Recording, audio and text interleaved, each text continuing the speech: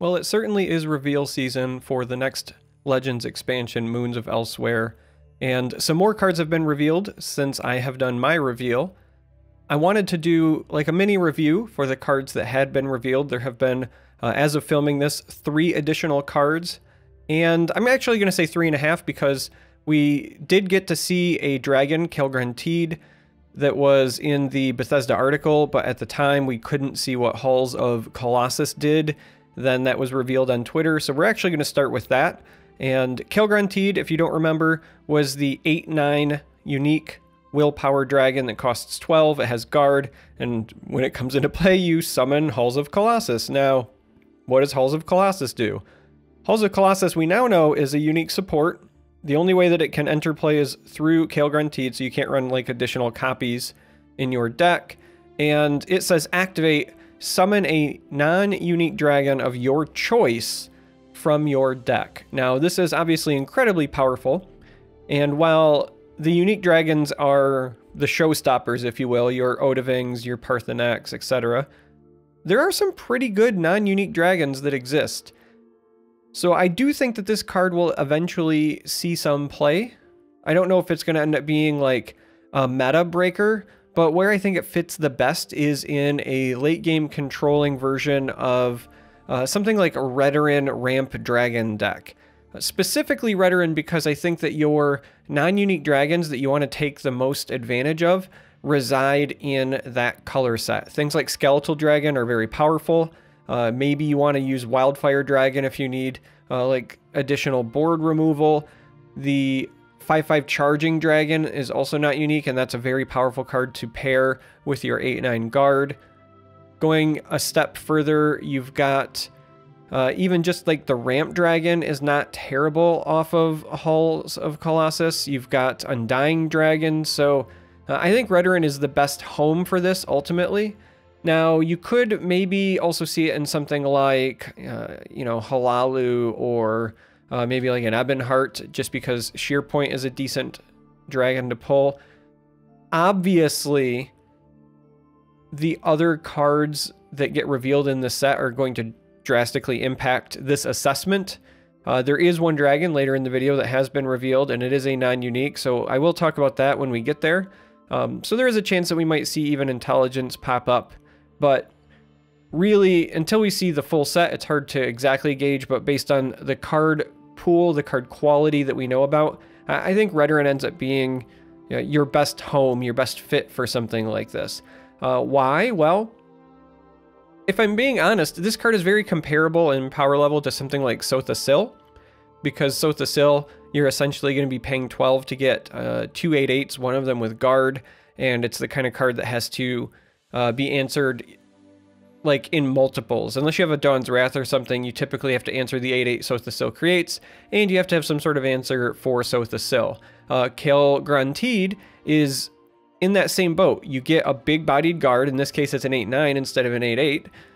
It's got to be answered. And then you get the Halls of Colossus, which has 3 uses, so they will likely want to have some sort of support removal, or else they're going to have to deal with, you know, multiple dragons coming, and they're going to have to deal with whatever dragon you went and fetched. So it is one of those 12 drops that's going to create essentially multiple threats, if you will, that have to be answered, have to be dealt with, and in that respect, it's very powerful.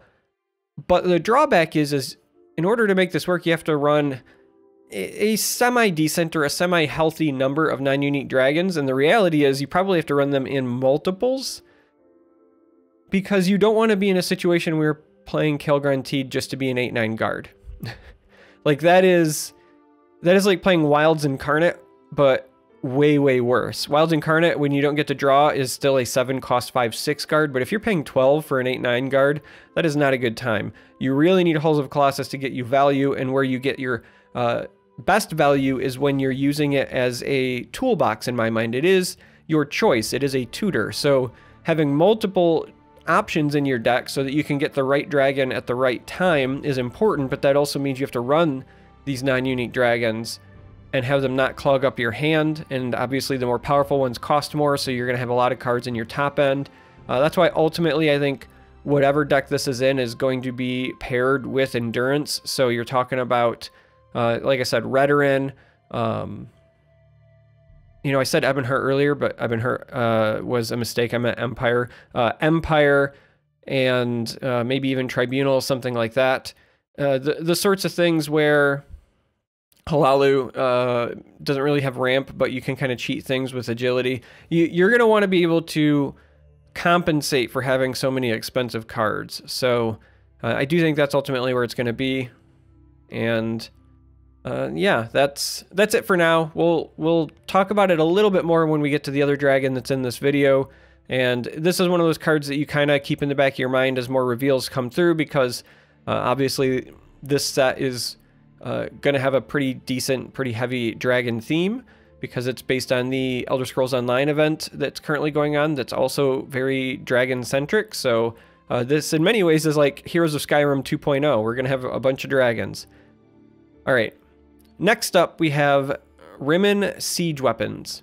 This is a 3-cost support in strength, and it says at the start of your turn, each friendly creature deals 1 damage to your opponent. This is a very interesting card. The immediate thing you do is you say to yourself, what are crazy pilfer effects that I want to abuse? Because that's exactly what this card does, is it is a pilfer enabler. It's the kind of card that makes your pilfer effects go on steroids.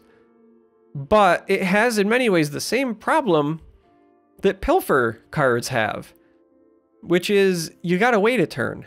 You know, outside of playing like crossbow and pinging face or doing a couple of the cheeky things with like Archer's Gambit, and it is worth noting this is in strength, so you can still run those effects if really that's, you know, the sort of thing you want to do, but you still have to play this and then wait until the start of your next turn. It is just like pilfer in that respect, and it is a support, so sometimes they're not going to have the support removal, and that's great, but support removal has been pretty plentiful historically in this game, so that's a risk. That's you pay 3, you do nothing, and you might get rewards, and then even still, it's not like some other supports that you can get an immediate value out of, like, at least with Divine Fervor, you can play it and then attack with the boosted creatures. At least with Market, you can play it and potentially play some 0 costs immediately. This one is very strictly a you pay 3 magicka, you do nothing. You also have to have at least 1 relevant creature on the board and then hope for something. Now, obviously, this does not require pilfer creatures. Like, any creature deals the damage, so it will also boost up empower effects. That's another thing to take into account. And it will also, you know, just represent extra damage every turn. This is the sort of thing that could be sneaky good in a deck like Token Crusader because it is so cheap. What I mean by that is that, you know, Divine Fervor is a fantastic value in a deck like Token Crusader because you get a bunch of bonus damage and you can make value trades, but it costs 5. This costing 3, in theory, right? Now, I understand that I'm talking about like the nuts opening, but in theory, if you're on the Ring of Magicka, your first turn could be like, you know, Marked Man Scouting Patrol into, you know, Ring ripping Siege Weapons, and then the next turn you're getting like 4 bonus damage, right? That's nothing to laugh at. If you're, again, going the Archer route, if you're really trying to do like a Pilfer Archer list that also maybe wants to run Gambit or Crossbows to be extra cheeky, worth noting that you could run this with Thieves' Den, and then all of your creatures start to represent real imminent threats very, very quickly. Now, again, you're stacking some supports, but that is, you know, a potential fun deck. I don't know if it's going to be good, right? But it's going to be fun. Something like Hlaalu running Siege Weapons and Thieves' Den and like Master of Thieves on top of it, and then just a bunch of go wide and like redraw your hand strategies. So I don't think like traditional aggro Hlaalu, but more like a combo centric one. This could see play. I don't know. This one is very interesting to me, and it's, I think, one of the harder ones to judge because it could go either way. On paper, it looks like it's very answerable. It does not look like it's the sort of card that you're going to get that immediate value from, and as such, I'm skeptical. But if we get some very powerful Pilfer cards coming in the set, and we know the set, besides being dragon-centric, is also very Khajiit-centric. It's already been confirmed we're going to get, you know, Khajiit in every attribute color. We're going to get Pilfer showing up pretty frequently. So this is the sort of card that could end up actually being a sleeper hit. It's just, again, based on what we know right now, without having seen the entire set, I'm skeptical. I can see the top end. It certainly has a high ceiling. It's just also very answerable. All right, now that I've beat that horse to death, let's move on. The next card is Dromathra Reaper. I'm slaughtering that. I never know how, when I see a Khajiit name, I never know how to pronounce it until I hear it. So until further notice, this is Dromathra, because Godzilla reasons, Reaper, or just a Mothra Reaper, or just Reaper for short. Anyway, this is a 2-cost endurance creature. It is a 3/2. On summon, consume a creature. Now, again, if you're not up to speed, consume means you banish a card in your own discard pile. So on summon, you can consume a creature in your discard pile by banishing it. When a creature leaves your discard pile, Reaper gains +0/+1, and you gain 1 health. So this is potentially a 2-cost 3/3 gain 1 life when it enters play, and it can continue to gain health if you either play other consume effects. It's also whenever a creature leaves your discard pile, so reanimation effects, where you're bringing things back with Necromancer or maybe Defiler, will also trigger it. If somebody else banishes your discard pile with like a Memory Wraith, it would trigger this. If you play something like Journey to Sovngarde, then this thing will go through the roof in health. In fact, one of the things that I know Justin Larson would do if he was still around. Oh, sometimes I miss you, Justin.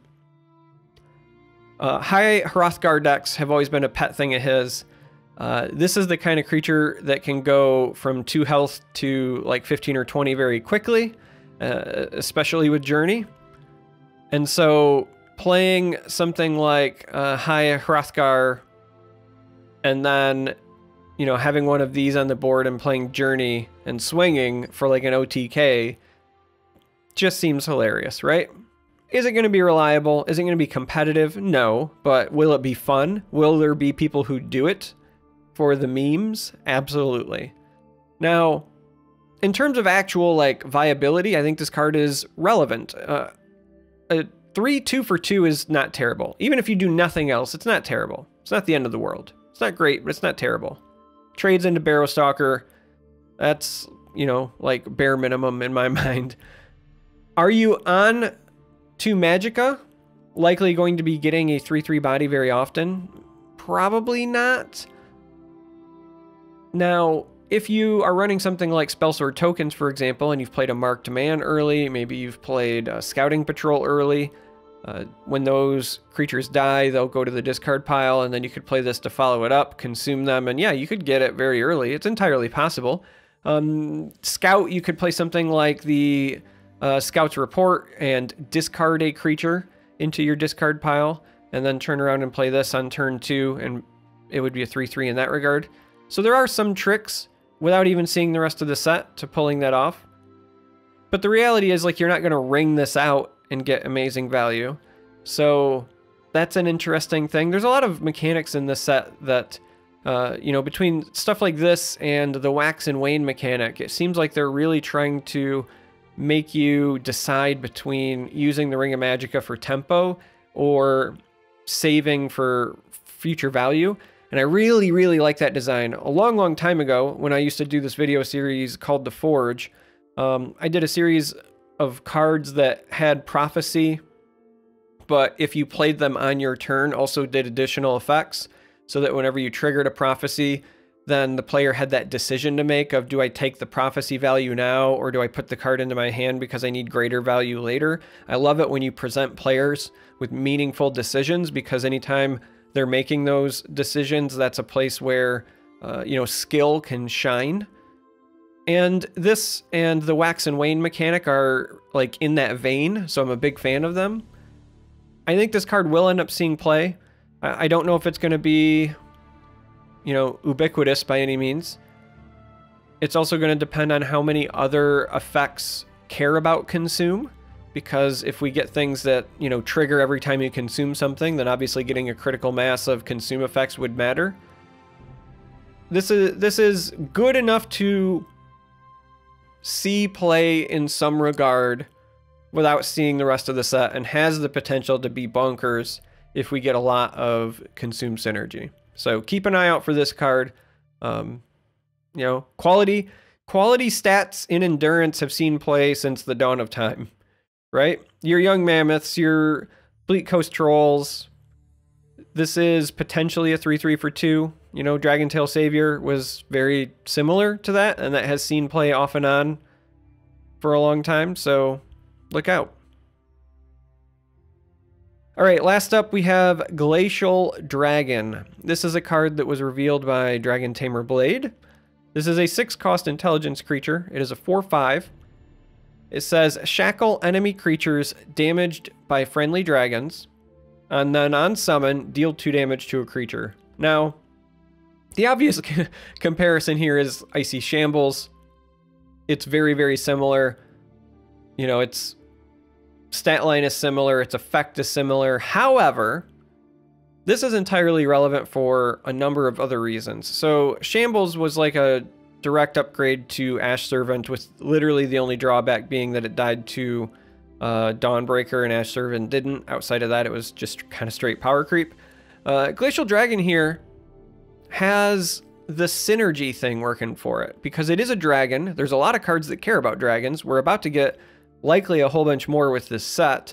You know, earlier we were talking about Halls of Colossus. This is a fine card to go fetch, because in terms of having dragons that provide you utility in a toolbox, like I was mentioning earlier, getting additional bodies on the board and then also shackling something while also playing a guard is a very defensive move. So if you're playing Tribunal, Dragon, Ramp, or something, and you play that Calgranteed into fetching a Glacial, you can lock down a board pretty hard with a play like that at that stage in the game. That's a big like stall move. It can really slow down the tempo of the game.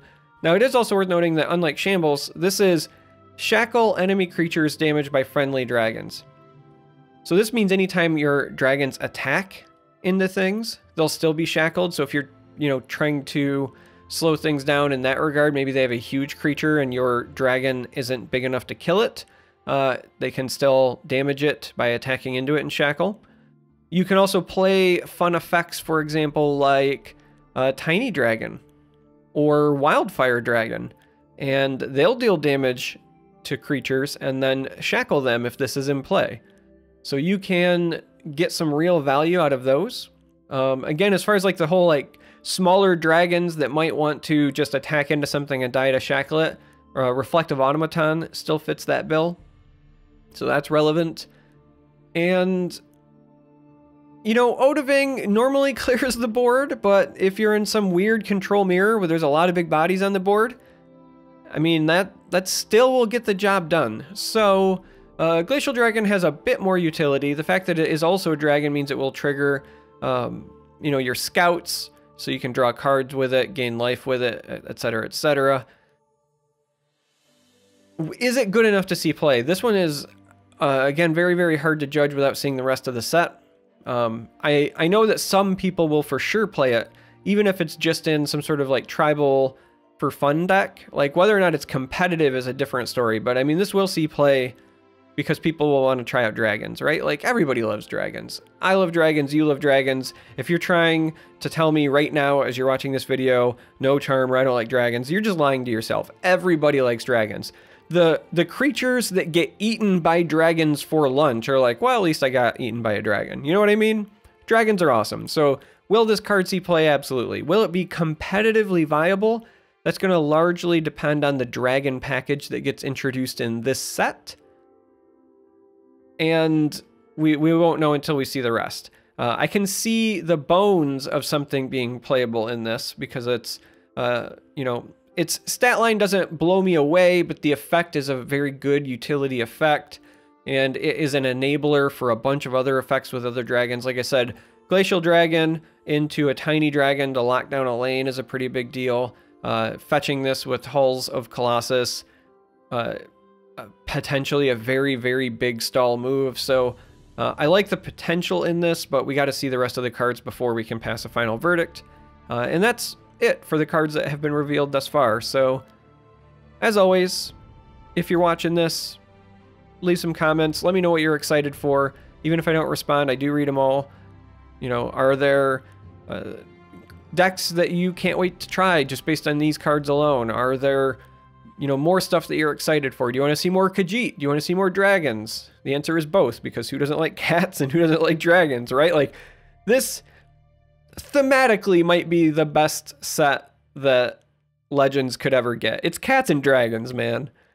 I don't know what else to say. So anyway, I love you all. Thanks for watching. And until next time, may you walk on warm sands.